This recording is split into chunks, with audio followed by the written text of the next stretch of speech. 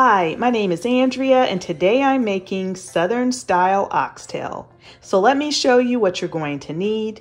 You're going to need about 3 to 4 pounds of oxtail. Now these are really big and meaty oxtail. This is not the norm.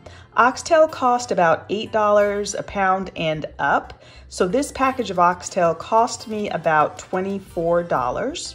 And you're also going to need some thyme, pepper, salt, onions, beef bouillon, flour, onion powder, and garlic powder. Now, these are just the seasonings that I use. Feel free to season your meat however you'd like.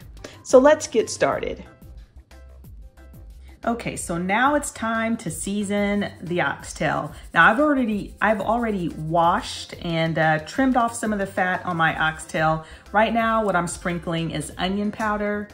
Just measure it with your heart, whatever you think is best for you, whatever your preference is. And I'll rub it in just a little bit. Okay, now adding my garlic powder.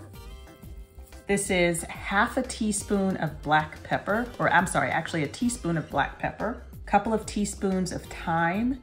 Thyme adds a really good flavor. My husband introduced me to thyme. He also introduced me to oxtail, actually.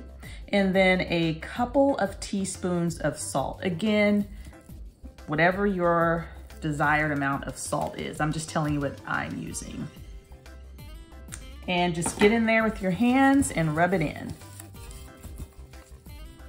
Okay, so I've rubbed the seasoning into the meat and I've transferred the meat into a freezer bag. And now I'm adding about a half a cup of flour. And then I'm just going to close the bag and try to distribute that flour all over the oxtail.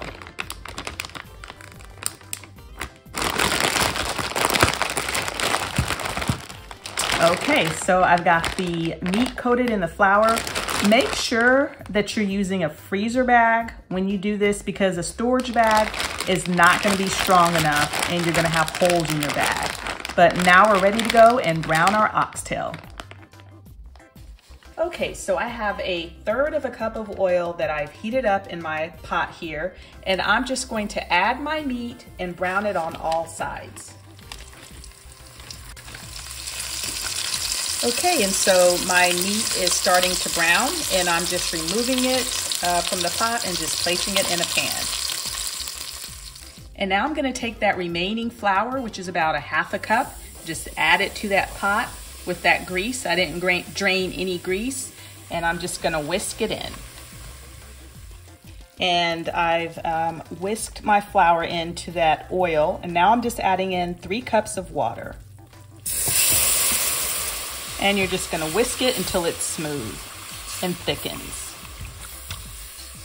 Okay, so that gravy thickened up pretty quickly. Now I'm adding in 1 tablespoon of beef bouillon. You do not have to add beef bouillon. You can just, keep it at water if you'd like.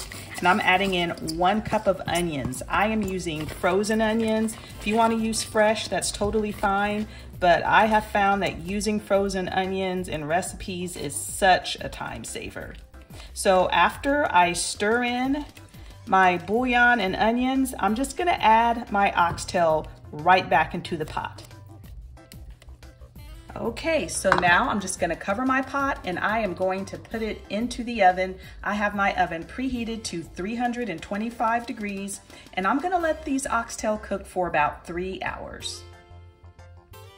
Okay, it's been 3 hours and I just took the oxtail out of the oven and this is what they look like. So I'm gonna get these plated up and then I'll show you how it all turns out. Okay, so here are the oxtail all plated up, serving mine over some rice with all of that rich and delicious gravy. I hope you all enjoyed this video. The recipe will be in the description box along with a playlist of quick and easy dinner ideas and also dessert ideas. If you enjoyed this video, please give us a thumbs up. And if you haven't subscribed to our channel, we'd love to have you. Thanks so much for watching and we'll see you all next time.